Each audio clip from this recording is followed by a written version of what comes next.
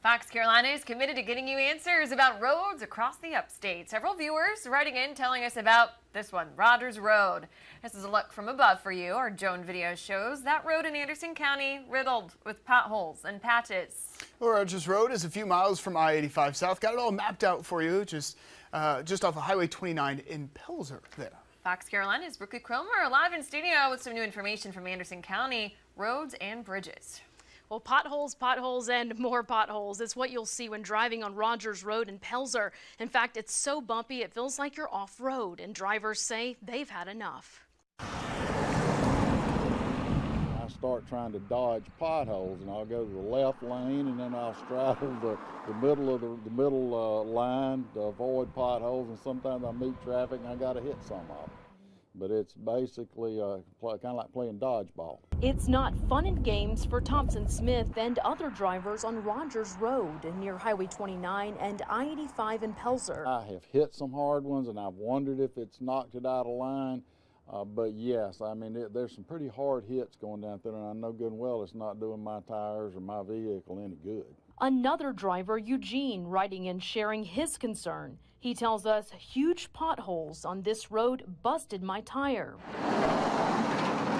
Smith lives on Rogers Road, not far from his childhood home. This road was originally a dirt road before my time, but it was a little tar and gravel road when I was a young boy, and then they finally paved it. Anderson County Roads and Bridges maintains Rogers Road. The county says many of the old farm roads like this one are falling apart. With only a thin layer of asphalt covering the gravel, these roads weren't made for heavy traffic.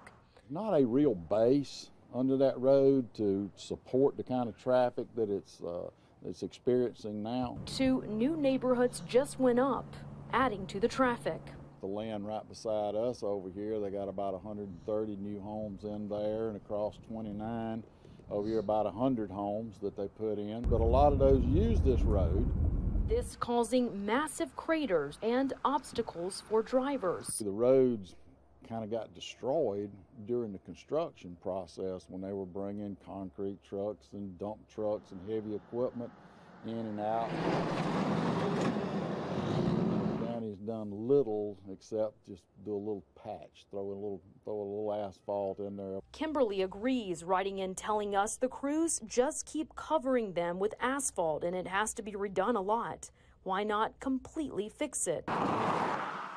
County needs to plan and improve the infrastructure before they approve all these developments. But since they can't plan ahead, since it's already happened, what they need to do is get in here and figure out how they're going to really fix the road.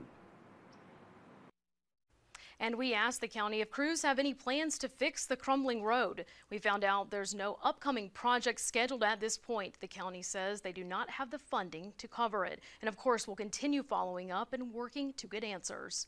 Brooklyn Cromer, Fox Carolina News. And if you have another road in mind that you would like us to get some answers to, take out your phone. You could scan the code right now and fill out that information. Otherwise, you can always do that at foxcarolina.com. Just click on Getting Answers and report a road.